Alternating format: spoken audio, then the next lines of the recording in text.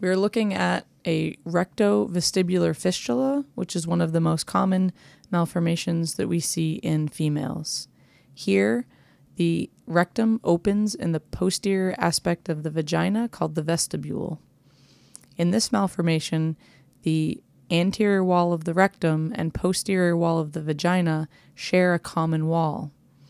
In order to separate the two, a plane must be created. This connection is often 2 to 3 centimeters in length. At this point, it is relatively easy to move the rectum into the appropriate position in the center of the anal sphincters, as seen in this demonstration.